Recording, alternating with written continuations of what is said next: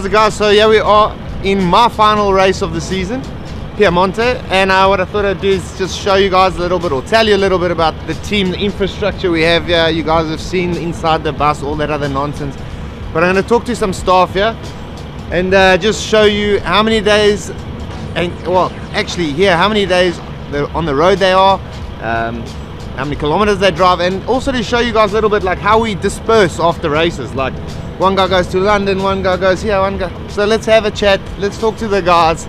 It's all here. We're here with one of my favorite mechanics, Mauri. Ciao bello, how are you? Good, good. How many days you been on the road this year? 190. 190, yeah? Almost 190, yeah. But it's also driving, you gotta go to lots of places. Off you go back to Italy. Yeah, but you're in Italy, so back you're lucky. In my country, so I will stay here. Good, so he's going back to Italy after the race, he's staying home. How many times have you been vacuuming the bus though? I don't know. Many.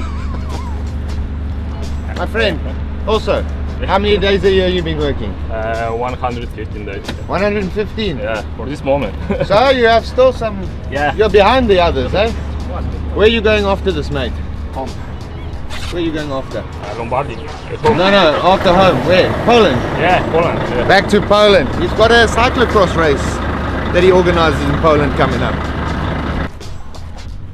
Christoph, that's 1 year fighting. Frumi's main guy. How many days a year have you been working this year? After Lombardy will be 172. 172, and where do you live? Latvia. You go back to Latvia after here? Hopefully, yeah. Hopefully. Sometimes the race program, you know, changes a lot here, so guys don't know when they're going home. But he's going home probably after Latvia. So he's been working on. Andy, one of the least work staff in the team. You know? One of the least, does the least amount of work, but important job, you know? Yeah.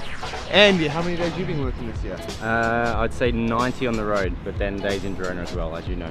So he works not only at the races, he works in Girona. Where do you go after this? You go back? I go back Saturday night after Lombardia. To Girona. Back to Girona, yeah. So he's going to Girona, I'm going to Girona. For sure I'm going back to Girona. And let's see who else we can get. But so far, little bit, this is the most overworked guy in the team. Mikkel, how many days have you been working this year, mate? How many days 100, 115 on the road probably, yeah. And then most of it at home. And he's our media, what do we give you? Media liaison? Media? Yeah, something like that. Put whatever, however you want to put it really. Yeah. And when do you go back? I go back after Lombardia. Yeah, but where? Where? I go back to Denmark. Denmark. So as you can see, this team is so multinational. We're from all over the place here.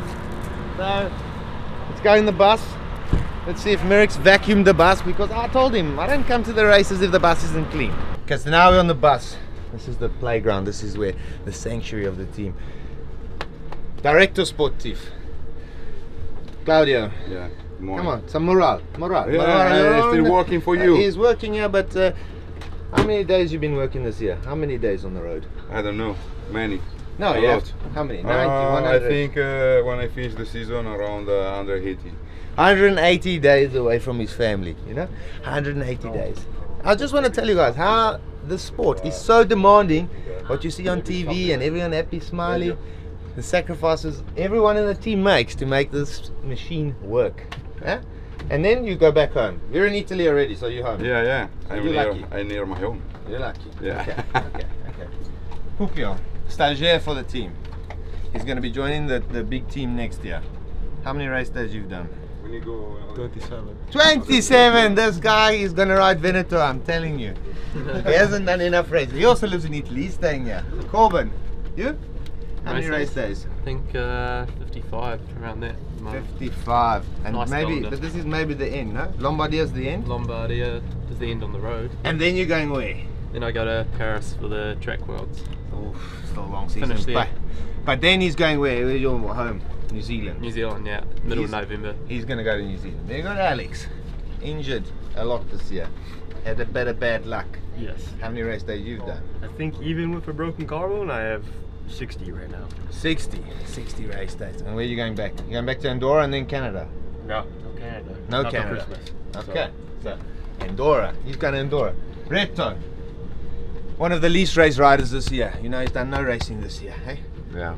How many race days you've done this year? Close to 70, I think. And how many days away from home you reckon with training camp? Ah, you didn't do training camps, eh? This not. No, I don't know how much.